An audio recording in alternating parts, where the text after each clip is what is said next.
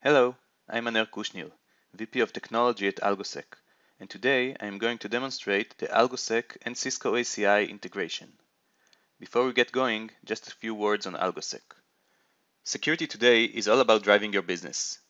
Our unique approach to security policy management helps make some of the world's largest and most complex organizations more agile, more secure, and more compliant.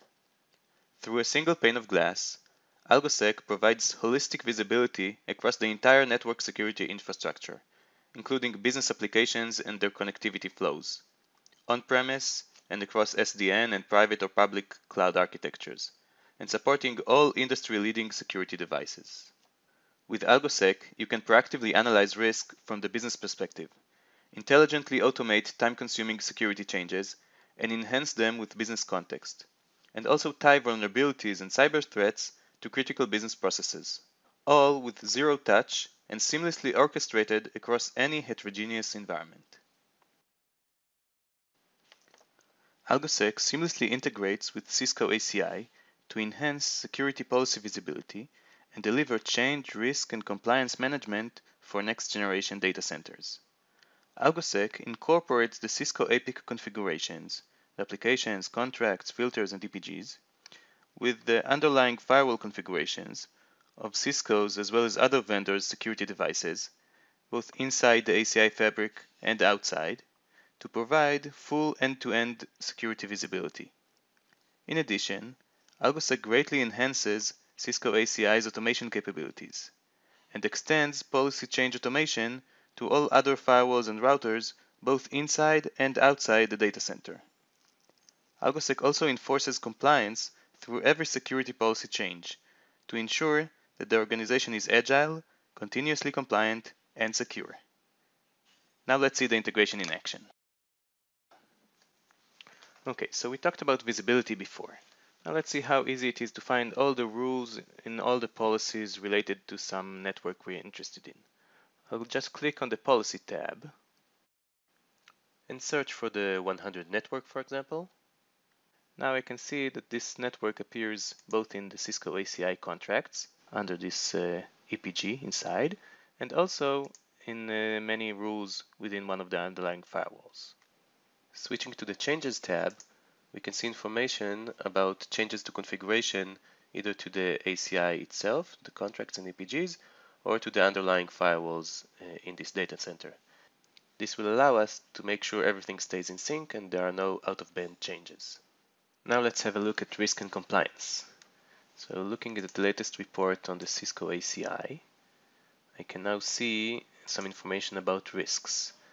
This analysis is based on a risk profile, in this case the out-of-the-box built-in risk profile based on industry best practices, but it can also be customized according to your own needs and policy.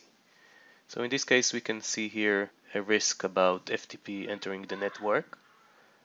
Drilling down into it will reveal some more information about why this is considered risky and some more details about the exact contracts that are causing this risk to be raised.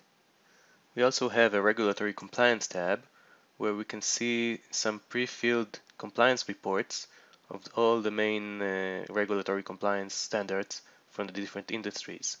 So for example, the PCI compliance report will hold a template, a pre-filled report with the different PCI requirements and their status for this ACI configuration. This can save many hours of preparation for compliance audits. Now let's talk about change automation. One of the great values of ACI is the ability to quickly deploy new applications or extend existing ones, or easily move payloads around, etc. But what about the firewalls? Let's see how AlgoSec can close the loop and automate that part too.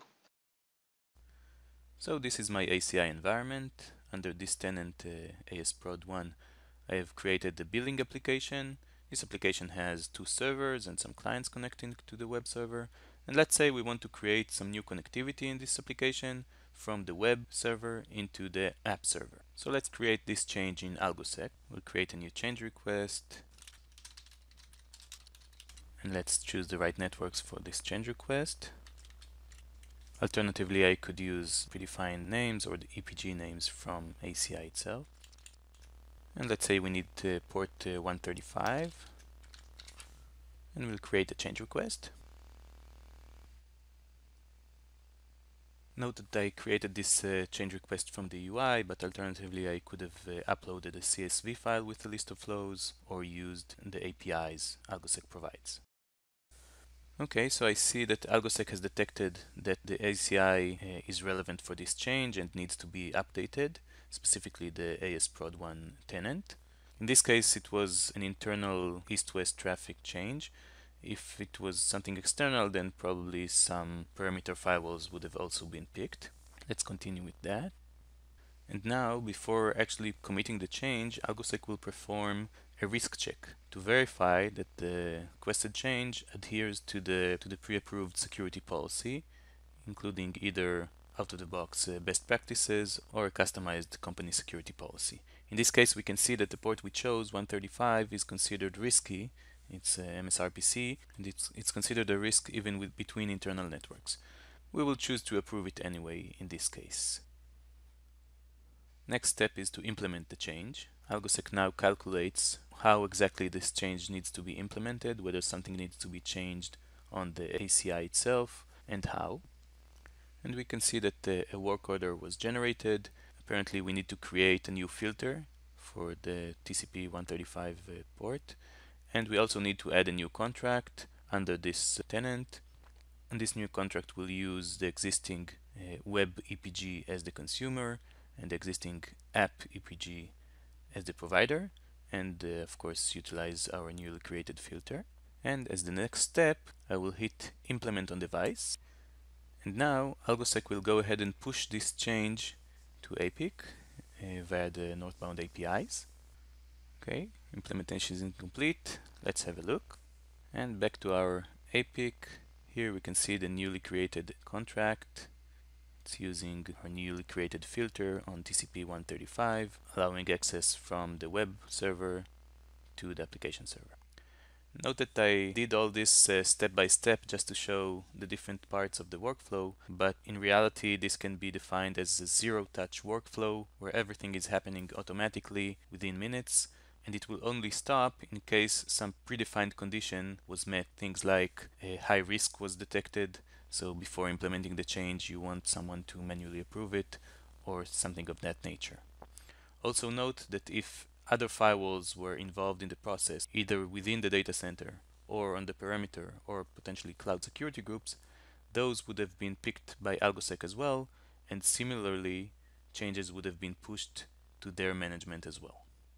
And with that, we will conclude our demonstration. Thank you.